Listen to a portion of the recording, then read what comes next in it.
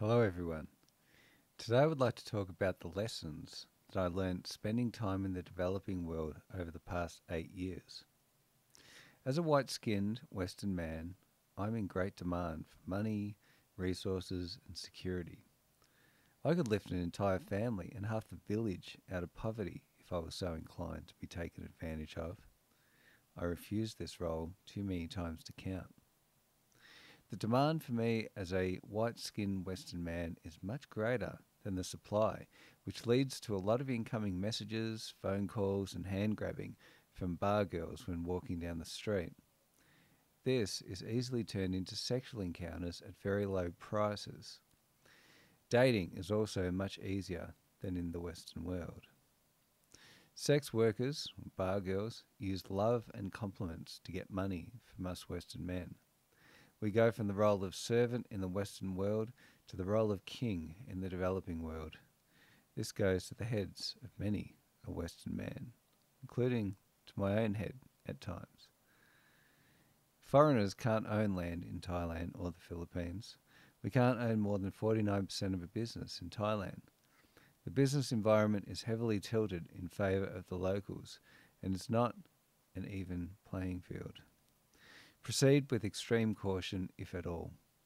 Keep your assets in the Western world with your income from those assets coming to you whilst you're living over there. Rent everything and everyone. Everyone who tried to scam me in Thailand lost. I really heard it all as well. Sick family, mother, father, sister, brother, child, sick water buffalo, house blew down, house flooded, gambling debts, Thai mafia is after me, the police are after me, I'm arrested, I'm in prison. On and on it went from so many people. I helped only one. The negative view and treatment us Western men get from feminists is wrong, and many of their views and ideas are deeply flawed, despite being accepted as being politically correct. Western men are considered, and rightfully so, as the greatest catch possible to a poor family in the developing world.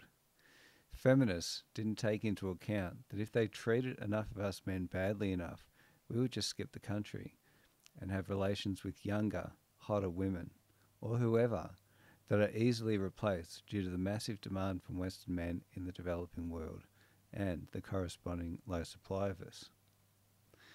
There is a large market for foreign brides from Thailand and the Philippines in the Western world, but no market whatsoever for white-skinned Western women in the developing world.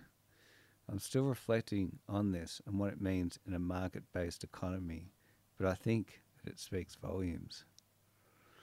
There is a large demand for the locals to be brought to the first world at a Western man's expense.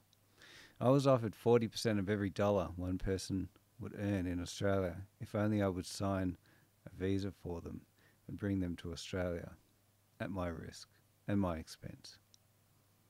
Men that are considered losers in the Western world by many are getting around with beautiful women in the developing world. As a middle-class Western man, I was pitched to by absolute stunners, 15 years younger than me, that wouldn't even glance at me if they were here in Australia, I might add, even when I was at my peak in terms of looks back in the day. Getting pitched to as an older guy just screams red flag. Almost every relationship between a Western man and a Western woman fails after less than a year together in the developing world, all due to the constant incoming interest the man receives from younger, hotter, possible partners. It's just irresistible. The equivalent is being in a place full of high-powered, rich, successful, wealthy men that are willing to marry your woman and whisk her off to a life of privilege and security. How long would most women last? Warning, do not ever bring a Western female partner with you to the developing world. What was my role in the developing world? How was I seen by the locals? What did they want from me? Resource provider, walking ATM, money. How is this different from the first world? It's not, except the risks are larger and the partners are much younger, and the experience is better. What about when a local says, I love you?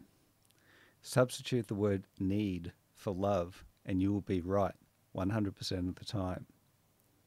100% of the time. When a young, attractive person actually does make it to the Western world, they are in an environment full of walking ATMs. The amount of money they can possibly make as sex workers in Australia, for example, is literally obscene. The really big opportunity is not opening a bar in Thailand and competing with hundreds of other bars. It's bringing Thais to Australia and opening a chain of Thai-style bars locally. Am I a cynical man? Yes. But why am I a cynical man? Experience on the street. Lots of experience. Book smarts and street smarts. My time in the developing world I spent listening, watching, observing, writing, interacting with the locals, discussing, and so on. Am I wrong about any of this? Well, I do work in a scientific field. What does a scientist do? We ask questions, do background research, we construct a hypothesis, we test with experiments, we troubleshoot, we carefully check our steps and our setup, we analyse data, we draw conclusions, we see if our results align with our hypothesis, we ask new questions, we form a new hypothesis, we experiment again and again, and finally we communicate our results. I'm the Pretender. Over and out.